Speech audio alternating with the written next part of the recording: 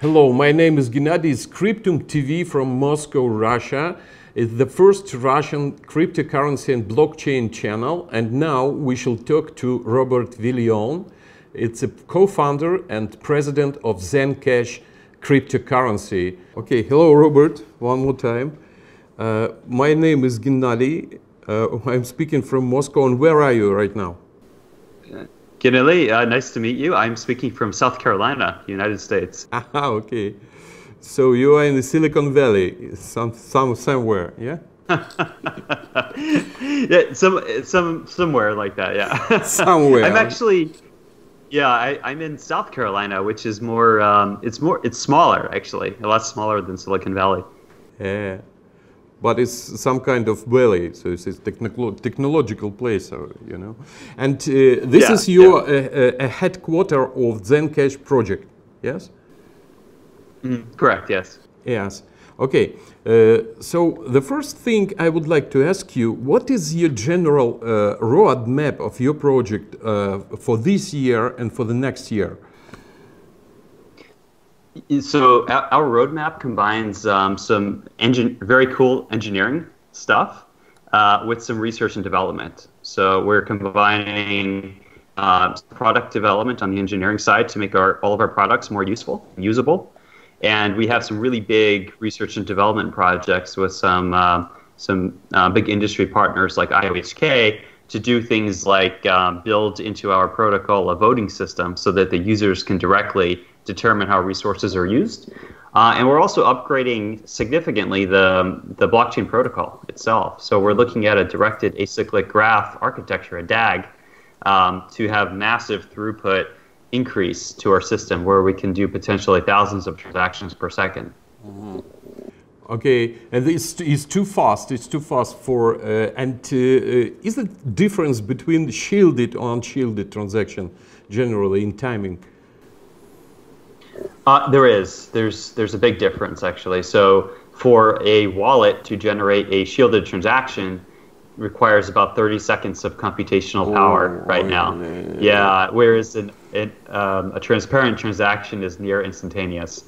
So yeah, there's just so much more computation that goes into verifying the zero-knowledge proofs. Okay, and you know, the problem of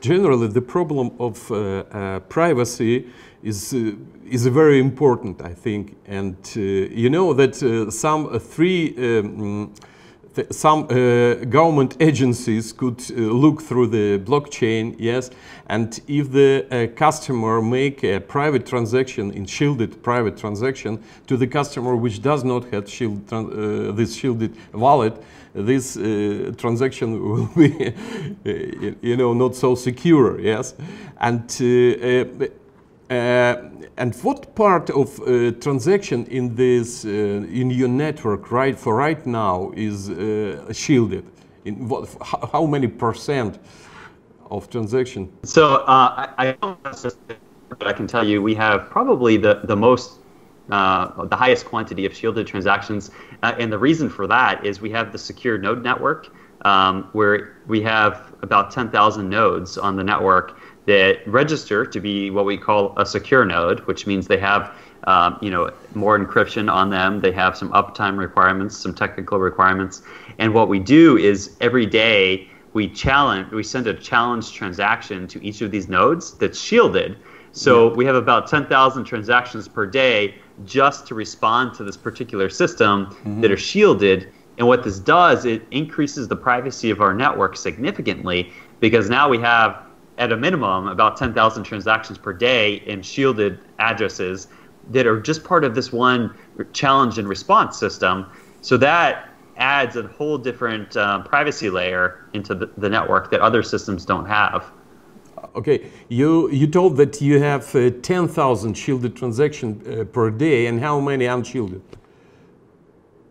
Oh, yeah. So that's a minimum of 10,000 per day, just because of the system.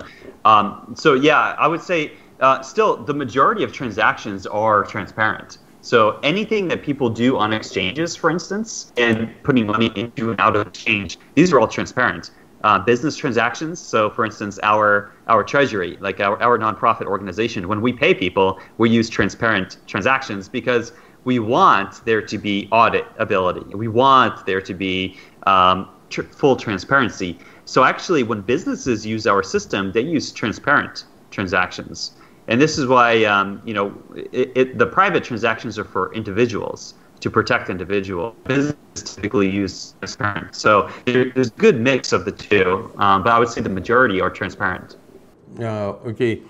And what about government regulation? So do you think that it is possible for this year and for the next that some, I don't know whose, three letters agency become and tell me, Rob, okay, that's nice, but you can do KYC for every customer. So what do you suggest for this?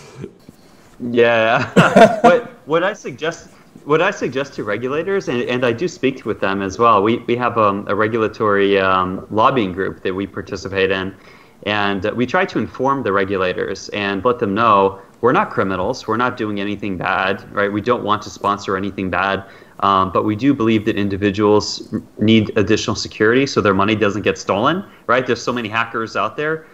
So the biggest motivation for the shielded addresses, for instance, is to protect individuals, to protect their money, right? Because you don't want the world to see your bank account and how much money you have and exactly where they need to go to steal it, right? So you want this stuff to be private. What I tell regulators is focus on the points of exchange. Focus on the on and off ramps into the ecosystem. So look at the exchanges in the world and do the KYC, AML regulations where people are going from, ruble or dollar into Bitcoin. And that's where you need to regulate, right? Yeah, and I know that ecosystem of your project, you are developing a secure messenger, yes, and this is very important, yeah. And have you heard something that Russian government are going to block Telegram in Russia? Yeah, I did. Yes, because Telegram does not want to give the keys to Russian government, to check some criminals. But I don't know why. What about this? And what about this your secure messenger? Is it possible to use by iPhone just or Android smartphone? Not yet. No, because we use the shielded address type of data structure to do the messaging, which is why it's so much more secure than even Telegram, because we use zero-knowledge cryptography. Yeah. So you can't see any details about the transaction. You can't tell who's talking to who or what they're saying. So there's no way to compromise it. Cryptographically, there's no way that we could give a government a key, right? It's all peer-to-peer. So it's the individuals who decide who gets to read their message. And we have no choice. Like we have no. If a government said, "Hey, Rob, give me the keys," there are no keys that I could give. So they will block you. Yeah. Then they will block you. No? Yeah, that's hard to do though, and I don't know how they would do it honestly, because our system runs on a peer-to-peer network topology on the internet. Yeah. So even if they were to, I mean, they could try to block the entire internet, I guess, but if they allow any kind of networking across individuals, then it's really difficult to block. So I don't know what they would do. So have you heard that some British government representative told that it is now this security of private currencies like ZenCash, Dash or Monero, the criminals mostly used by criminals. Have you heard? Yeah. Well, so I've heard people say exactly that. And I think that they're wrong. I don't think that they know what they're talking about.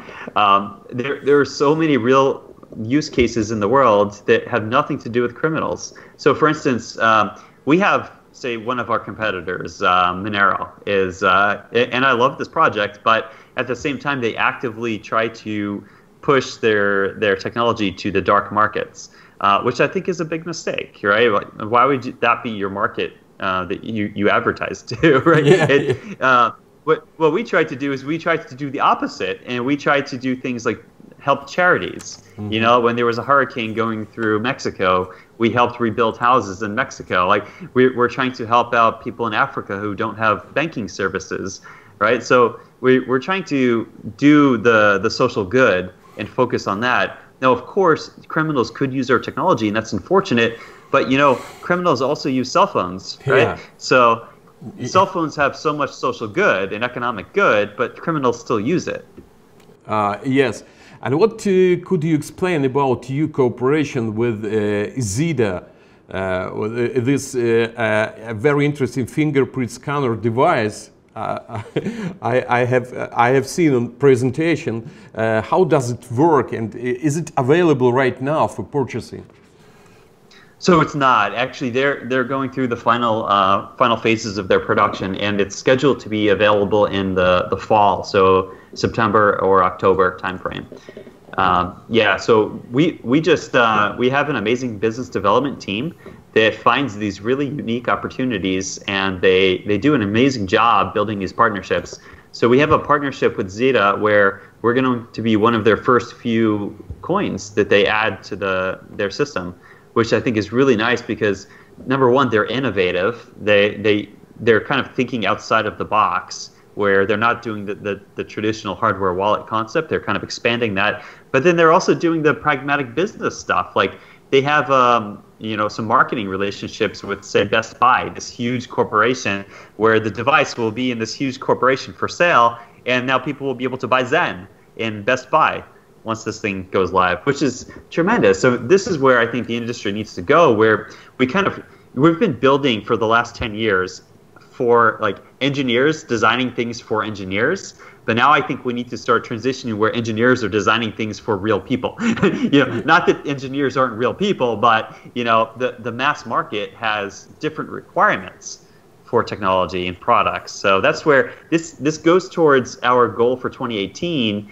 is to transition into the mass market, where we're designing products that are very easy for people to use, right? And have you heard that Apple generally refused to bring some cryptocurrency wallet into the system?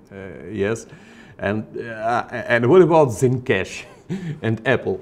You know, we have an Apple developer account they granted us, so we have tentative approval for our products, but we'll see. We're pushing some new mobile wallets in about a month, so we'll see how those go. So we'll have a new iOS wallet next month. Will be very nice, probably towards the end of May. It will be available at Apple's App Store. Yeah. Well, that's the plan. That's the plan? Yeah, that's the plan. Yeah, so they gave us a developer account, so why not, right? We're going to publish it, and hopefully they accept it. We also have Coinomi. It's another mobile wallet with multi-asset mobile wallet. So Zen is on there. We're on the iOS store. So iOS, you know, they have high standards for what gets published. And sometimes they reject projects, but they also accept crypto projects. Like our other partner, Coinomi, where you can store your Zen now on an iOS device. You know, so they're available on Apple. Yeah, I know, because I use Bitcoin.com Bitcoin Cash wallet generally, and it's available on iPhone for right now. Yeah, that's why I don't know. So what about the mining in ZenCash ecosystems? Is it a good idea for miners? So what do you recommend? Well, first of all, I always encourage miners to mine Zen, right? Of course. But, you know, it's a dynamic system, and like any dynamic economic system, the conditions change near instantly, right? So we always have more miners coming onto the network, but the return on investment is a function on the cost of running your mining operation, and then the profit, and the profit is in Zen times the price of Zen. So if Zen increases in value, then yes, it's a great way to make money. So it's just people need to be cautious. It's a different type of business decision. But my co-founder Rolf Versluis is a really big miner. So he does mining tutorials. He runs a big operation. He mines Zen. It's been profitable so far. But I can't give investment advice on that. But what I can say is, you can also make money by running a secure node on Zen. So we give 10% of our block reward to people that run a node, a secure node. And we also just announced last week that we're starting a new node system called super nodes, where if you have 500 Zen and more, a better machine with, again, TLS, you can register as a super node, and there's another 10% funding pool. So in total, we have 20% of the block reward is going to node operators. So you don't have to make money, and you go and run a node. And then also, when we have our voting system, and here, able to make money by voting. So you can own Zen and vote on projects and make money by voting. So you can make money by mining, running a node, or voting right now. And what generally the technical requirements for this secure node or just ordinary node? What it should be? Is just a personal? Is it just a PC or what? So generally, we say you should run this stuff on servers. Number one, because they need to be up for at a minimum 92% of the time.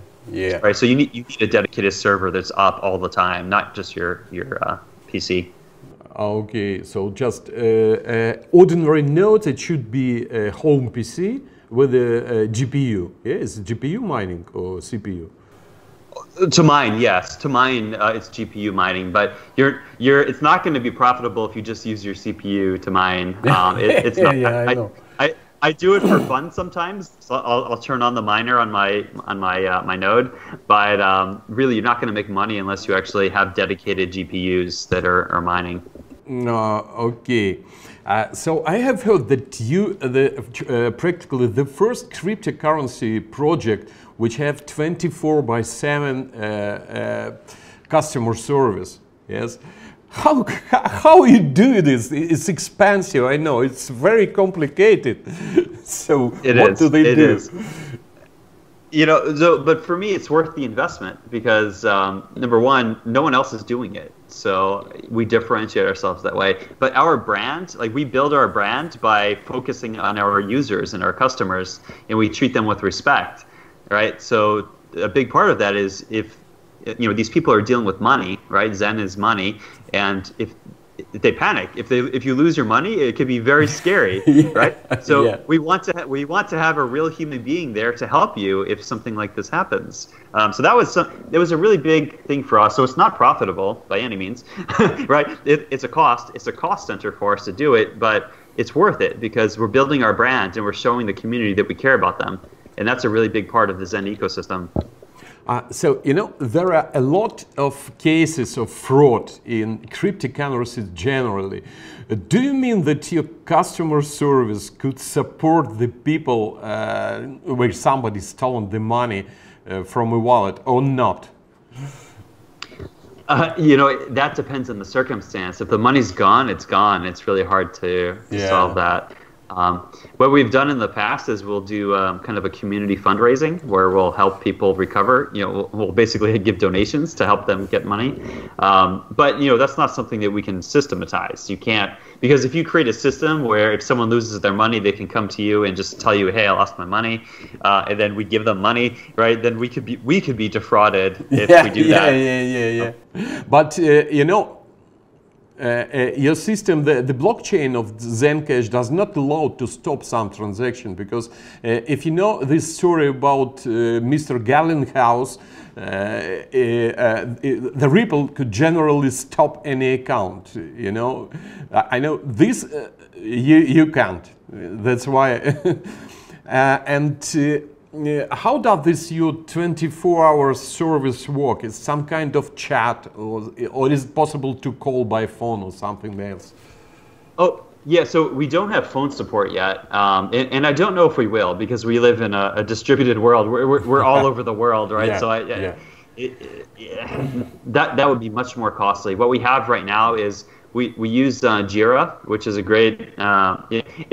It's used by engineers to track projects, like engineering development projects, but we actually use it in addition to that to do customer support, where we have a robust ticketing system. So if you submit a ticket, we get back to you within a 24-hour period, which there's plenty of other exchanges, for instance, where if you submit a ticket, they don't get back to you ever, right? So we pride ourselves, and then what we do is we do analytics on our tickets. So we pay attention to what types of problems people have, and then we build a database on the types of problems. We analyze that database, and we improve our products based on the problems that we see the customers having. And then we also develop a knowledge base with video tutorials, blog tutorials on the most common problems. So it's a dynamic process with feedback from the community directly. And we have people, so we have people all over the world that cover different time zones, so that when a ticket is submitted, it goes to the people who can respond almost immediately. Now, of course, we're small, and what happens when we become 100 times bigger, right? We have to hire many more people. But here's where I think it could be interesting, where I want to pioneer as customer support. You know, we have an independent agent who becomes an expert on Zen, and they get paid. You know, so say someone has a problem and they submit the problem, they can choose between different people who are independent operators. And so this is how people, so you could be in Russia and this could be your job. You could be a Zen expert and you get a rating. So every person that you help, they give you, say, like a 5-star rating. And then people want to come to you and they pay you directly to help them. And we can create this system. Maybe it'll be a hybrid system where the system itself pays these people, but then maybe there's also a fee from the user, right? We'll come up with some solution here, but I think that's more interesting than traditional customer support. It's like the future of customer support. I think you like Steve Jobs, you know, because you know that Apple is the #1 company in the world on customer satisfaction. Yeah, you follow him.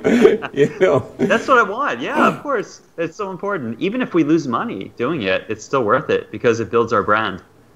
So the ZenCash is an Apple in cryptocurrency technologies and blockchain. Yeah. I like that. It's a first class cryptocurrency. Yeah. Okay, so just a moment. Yeah, and what's some interesting things you are planning in your roadmap for this year? So some unique things which another blockchain, another cryptocurrency system does not plan even. Could you tell the secret? Yeah, no, definitely. There's 2 big ones that I think we should talk about. One is this research that we're doing in voting.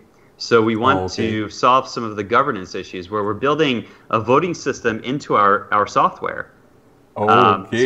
So the users will actually be able to vote on what they want to happen, where the resources of the system go, which we call liquid democracy. So everyone has kind of the ability to influence what happens. And we're building this into the software, and the system will actually pay people to vote. We use ZK snarks for secret ballots. So we have a more game theoretic, rigorous voting mechanism where we actually use game theory to make sure that we improve the voting mechanism. So we're kind of you know, the system Dash that has voting is very basic voting, very, very basic. So we're massively improving that. We're applying game theory to it to have an actually rigorous economic system with voting. The second thing that we're doing is we're looking at a DAG, this directed acyclic graph protocol upgrade, which I think would be huge. If we can actually do this successfully, it would be a game changer in the industry, because there's some big projects like IOTA, you know, and Hashgraph and these other graph protocols that I think they have interesting engineering solutions, but they're not scientifically rigorous. We're taking a scientifically rigorous block DAG protocol, which is it's proof of work optimized, so we still have mining, whereas these others like IOTA, they do away with mining. There's no mining on their chains. We would still package transactions into blocks, and the blocks would be mined with proof of work, the same way that they are right now, but with much lower difficulty, because we want, say, 2 or 3 dozen blocks solved per second. So this would be a huge, huge protocol upgrade where we would be the most technologically advanced chain in the industry if we can do it properly. This was the first thing, and you show me this victory. I suspect to have 2. Yeah. No, voting plus DAG. They're 2 separate. 2 separate ones. Yeah, yeah. Okay, so what do you think that in Ethereum, Vitalik Buterin wants to change this POW, yeah, and he wants to start power of stake. And I think that if ZenCash will become the #1 in the world soon, you will think about this, yes, because yeah, that's a very interesting question. I think proof of work versus proof of stake has some very deep philosophical, but also security implications. Yeah. So right now we have no plans to go proof of stake. Proof of stake, it saves a lot of energy, sure. Yeah. But it's not proven to be as mathematically secure as proof of work. And security is our most important thing right now. That's our big value proposition, is high security for our system. So we are building out a really improved proof of work system, and we plan on keeping it that way into the foreseeable future. But what I can tell you is we have a research and development division, and investigating proof of work for the future is proof of stake for the future is something that we'll investigate, because we have to investigate it to really understand if there's an opportunity there. But we have no firm plans right now to change from proof of work. And what do you think about this smart contracts, application development system? What just do you think about this with your project? So smart contracts, I think, are wonderful and probably the future of where this technology is going. We start from a more secure system, though, with very restricted scripting, or a set of scripting functions that could actually be executed on the system, because the more capable, or the more scripting options that you have, or functions built into the protocol, the greater the threat surface is for people to hack into your system. Like we keep seeing issues with Ethereum, for instance, where like the parity wallet. There's always something else that comes up, or there's a new attack that happens because there's a Turing complete scripting language built into the protocol. Yeah. Which is wonderful, and I'm so happy to see it as an experiment, but it's risky. So we're starting very humble, and we're building on top of that. And our solution to building a platform is we're doing side chains. So we'll have our supernodes running side chains, and on the side chains there will be different dApps that are built on top of them, which is nice because it also compartmentalizes the system, and there's an interface between the side chain and the main chain, and you can regulate what is allowed to happen across the interface. But so we could screw up a side chain, for instance, without screwing up the entire system, and I think that that's an important security consideration. But over time we'll probably be adding more functionality, more functions into the code, so people can do different types of contracting. Okay, thank you. And what about your project and your staff? Are you hearing some stuff in the United States, or do you have some headquarters in other countries, some offices? Yeah, so we have a good amount of Americans working on the project, right? But we also have we have a team in the United Kingdom, we have a team in Germany, we have some representatives in France, we have a team in Portugal, we have a team in Italy, we have a team in Russia, we have a team in the Ukraine, we have so we're all over. We have some developers we're working with in Belarus. So there's some other interesting opportunities in Kosovo we're considering. So we're everywhere.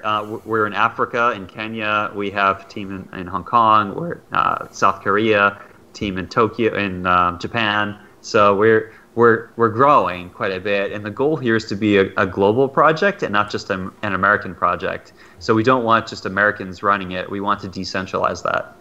Yeah, I know. You want to own all the world. I know. But I have heard that you just have some cooperation with Ledger company, yeah, and due to when it was be possible to use Ledger with ZenCash wallet. Soon, very soon. So the code is done, and we pushed the code to the Ledger team, and they accepted it. So it's just a matter of the next firmware release that they do on their side. So it's all done, though. And if you're a technically savvy user, you can take a Ledger now and you can put our code on it and it'll work. But if you want to just buy a Ledger with Zen, then you have to wait for the company to release the next version. Do you plan to make some cooperation with Satoshi Labs, with Trezor? Because I personally use Trezor. I love this better than so do I. So do I. So yes, absolutely. We already have a team. Our Ukrainian team is working on Trezor integration. So we have five hardware wallets that we're integrating into right now. And the Ledger will be the first. Zeta, you mentioned. There's Trezor. There's OpenDime, which is another innovative, new wallet. Right now it's Bitcoin only, but we're building a Zen application for it, and KeepKey as well. Yeah. So, which wallet would you suggest for just beginners? Because now the people coming into cryptocurrencies, they cannot open the wallet. Which is the simplest way and secure? Yeah, so what I recommend on our side is check out the Arisen wallet. It's on our website. Yeah. It's our light client because it has a password protection, so it's nice for new users. It's simple, has a clean interface. But we're also working on two other wallets that are designed for new users. We have one wallet in particular that is designed for someone who has never touched cryptocurrency in their life, and it's so simple. That's about 50% done right now, and we have another wallet that will be released in a month, which is also I think a really nice version for new users. But right now, I would recommend people check out the Arisen wallet. It doesn't have the shielded transaction capability, so that's the trade-off. Yeah. If you want the shielded transactions, you have to use the full node wallet, which is more technical. It's a little bit harder for new users because you have to be a little bit more, savvy. A little bit more technical. On technical side, Yeah, you have to protect your private keys. You have to protect your wallet file. But the Arisen wallet has nice password protection, so I like that for new users. And for those, for my Russian subscribers, which think to include the ZenCash into portfolio, what would you suggest? Some inside information when ZenCash will pump in general? So that I can't say. I try to be responsible and ethical and tell people diversify your money, right? Don't just only buy Zen. We are a very interesting project, and I think we're doing really good things, but it's still risky, right? We're still we're a small cap. We're new. We're kind of risky, but we're interesting. But diversify. Don't just buy Zen.